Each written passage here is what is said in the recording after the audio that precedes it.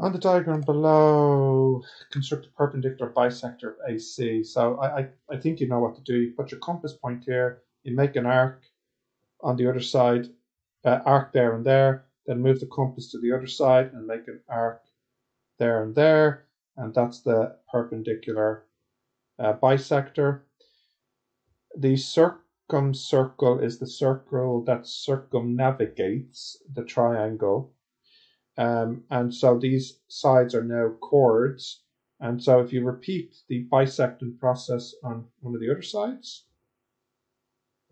oh, that's terrible, but you get, your center there, and set the compass here and at one of the vertices, and then just go around like that. So that's fine.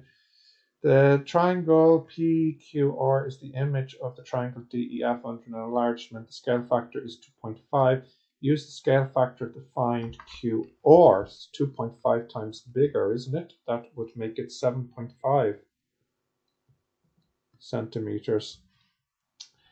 And the area will be 18.5.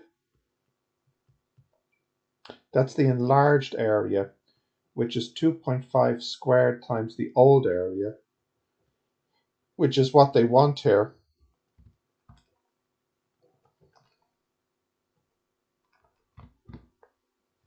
So that means it was 3 centimeters squared. And let's check 3 times 2.5 squared is 18.75 PQ4.